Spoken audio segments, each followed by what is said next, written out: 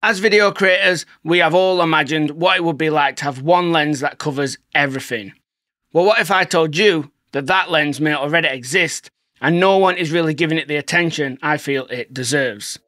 In this video, we're going to compare it to other lenses that are more expensive and supposedly better, and see if it is actually possible to create amazing videos with just one lens. Before we get into the lens I'm referring to, I want to start in a bit of a strange place, but if you just bear with me for 1 second, this will all make sense by the end, and you'll understand why something is not quite adding up to me. Anyone who's been in the video or photo world for the last decade or two and has looked for lenses for mirrorless cameras or DSLRs knows exactly how manufacturers structure their lenses. We have a starter range that is normally represented by minimal branding, plastic hair. They may be like a zoom lens or a kit lens where the f-stop changes, and they may be like one 50mm that is really plastic and low budget. Moving into the mid-range, the second tier of lenses, this is where they introduce some kind of branding. For Canon, they have a silver ring around the end of the lens, but for Sony, they put the letter G. And for Sigma, they put a letter C. For Panasonic, you would see a letter S. And finally, we have the very highest tier, which is the best these manufacturers have to offer. This is normally represented by some really kind of well-known famous branding. You have the Canon L series with the red ring. You have Sony G Master lenses.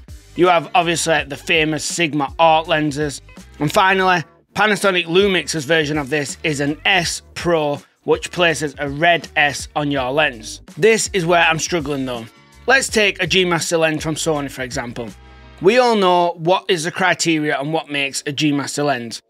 It would be like a prime lens with the lowest aperture that Sony can offer you, a 1.4 or even an f1.2, offering you the best blend of like a max zoom range mixed with a consistent aperture versus the image quality, and these are normally really good lenses. But when it comes to Panasonic, this is not quite the case. I'm not sure anymore what actually makes an S Pro lens.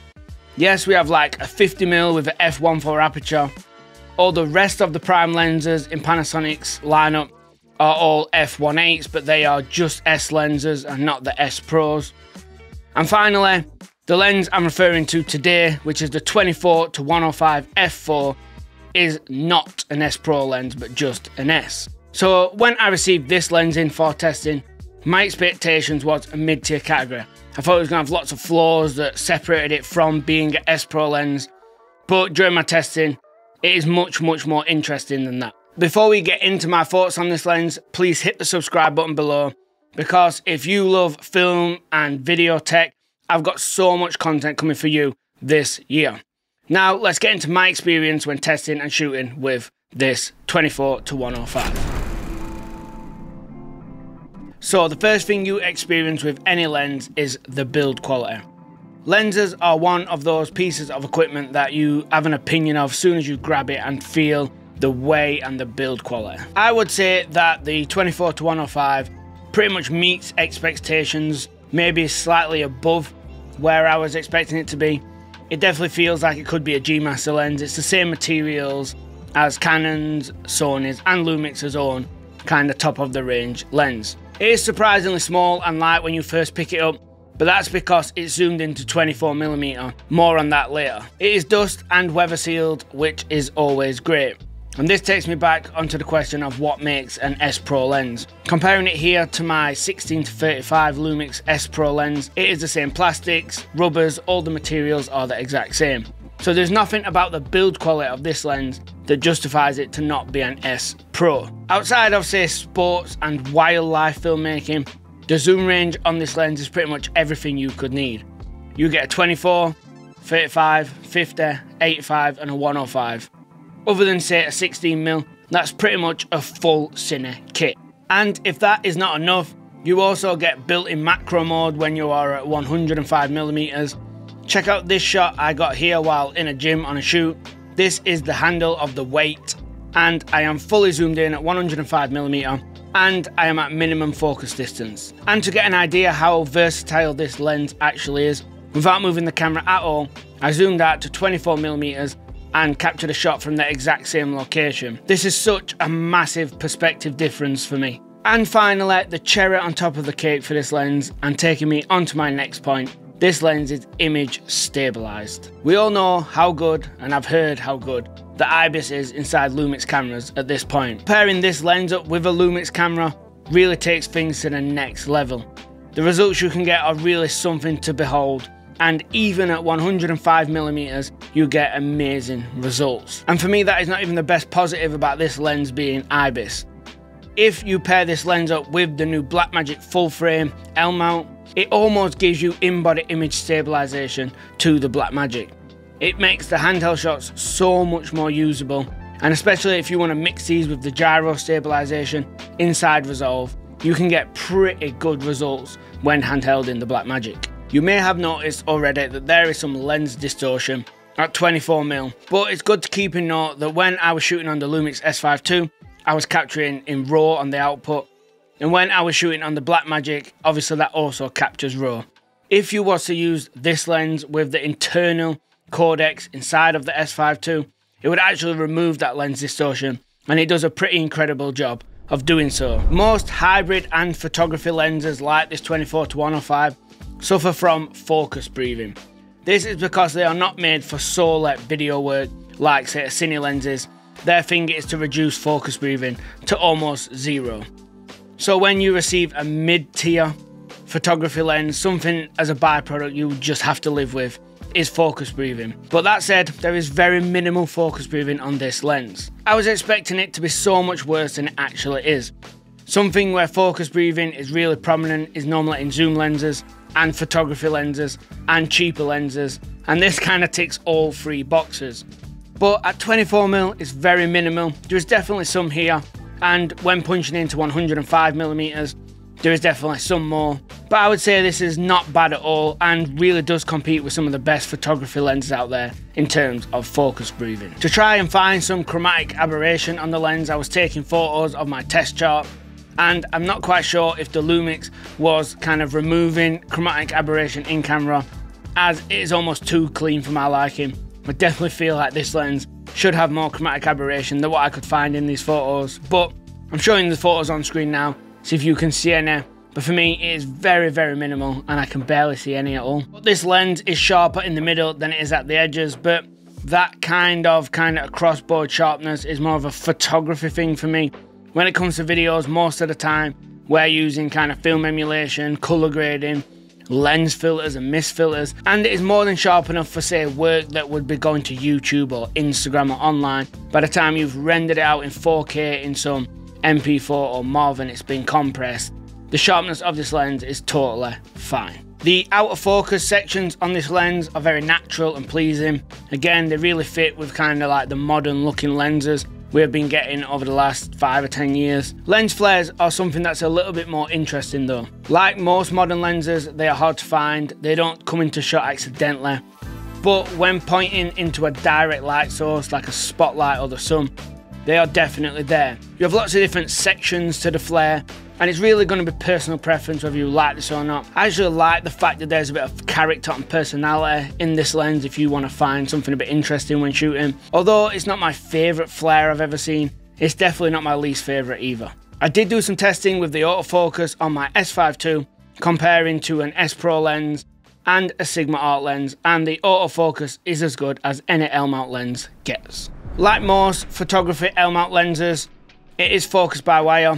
If you're using this with an S5 II and going into a manual focus, there's a setting in the camera that lets you place it as linear, what makes it behave a lot better. If you're filming on a Blackmagic, you are a bit out of luck here, and it is focus by wire. But what I will say is, it's nowhere near as bad as say the 50mm 1.4, which suffers from really inconsistent focus. This lens is very close to kind of like the normal non-focus by wire photography lenses. It's far from any Cine lens with a big throw and super smooth like that, but it's also far from being the worst focus by wire lens that exists. Right, next up, I'm going to compare the image quality out of this 24-105 to some more expensive lenses that should perform better than it. Just before that, I want to tell you about my brand new guide. If you own a Panasonic S5 II or S5 IIX, Over the last few months, I have been working super hard just for you. This guide makes it easy and achievable to get the best possible quality out of your S5 II. It's over 2.5 hours worth of content broken down into 13 different sections. From setting up your camera, settings, custom menus and custom buttons, all the way to autofocus, IBIS, exposure, and I even go over real world setups and shooting scenarios. This guide also gets you access to our S5 II community, which I am always in every day, and there is a load of other S5 II owners that can help you with any questions and problems that you want to know the answers to. So if you're interested, the link's in the description to find out more information about that. Now let's get back into comparing the lenses. First up, I want to compare it to one of my favourite Panasonic Lumix lenses. This is the 16-35 S Pro f4. Both lenses here are at 24mm wide open at their f4 apertures. As you can see here, I don't think any one of these images jumps out over the other one. The 24-105 definitely has more lens distortion at 24mm, but I'm capturing in RAW here. If you capture internally on an S5 II, it will correct most all of that distortion. In terms of colour rendering, they are very similar. Same with sharpness. I think 99% of people would never even be able to tell the difference between these two lenses. Next, I want to compare it to a super popular lens that I see a lot of people using, and this is the Sigma Art 24-70 f2.8. Again, both at 24mm here, both with wide open apertures, so we have f4 and f2.8.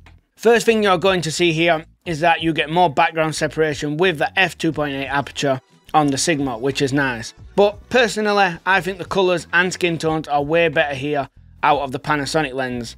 Again, there is a little bit more lens distortion here on the Lumix. I struggle to pick a favourite image here as I love the extra depth of the Sigma, but I also love the colours on the Panasonic. Same lens settings again, but now we are at 50mm on both lenses. You can see the background is brighter on the Sigma, as I was only turning up the key light to match my face in exposure. The background here looks a lot more closer and a lot more blurry on the 24-105, as the more you zoom in, the more depth you get in your image. We are now at 70mm on both lenses. This is maxed out for the Sigma. It's more of the same here. There is more blur on the background of the Sigma, but the skin tones are better on the Lumix. Here I wanted to show both max zoom ranges. So we are at 105mm on the Lumix and 70mm on the Sigma. This evens out that f2.8 versus f4 background blur issue here. Pretty much the same depth, but it feels much more compressed at 105mm on the Lumix. As with anything in life, there is always good and bad. So let's talk about some negatives. It almost doubles in size when going from 24mm to 105mm. But something to note here is the 24-70 Sigma Art lens does pretty much the exact same thing, but just with less zoom range. But this is just a negative for both lenses in my eyes. Something else that is not really a negative is what I touched on before with the flares. Some people like their lenses to just have the minimal amount of flares that you can get, and I guess this lens is not that. If you shine directly into a light source, there is visible flares. I don't know whether this one is a justified negative, but maybe the f4 aperture. I'm sure people love the 24-105 f2.8 like Canon have just released, but you've got to think of the sacrifices you would make to get that. It would weigh twice as much and probably be even bigger than it already is. And I don't know if it's just the way I shoot, but I get most of my background blur from the way I position people and objects, not necessarily lowering my aperture. And cameras are getting so good in low light nowadays. Do you even need that extra stop of light between it? But I thought I would add it in here just as food for thought. And the last two is focus by wire, which I already mentioned. And it's pretty harsh as most of its competition also has focus by wire and is more expensive. And secondly is no f-stop on the lens, which again falls pretty much into the same category. Most zoom lenses that are photography lenses don't really have the f-stop on the lens. A lot of prime lenses do, but I'm not seeing it much in the zoom category. This lens really beat my expectations and really has me asking the question, what makes a Panasonic S Pro lens? I guess we'll just have to wait and see what new lenses Panasonic bring out in the future, and this should hopefully all make sense. In the meantime, I've been watching big Hollywood productions and trying to copy them into my own small little filmmaking productions. Some of those things have worked amazingly. Find out what they are right here.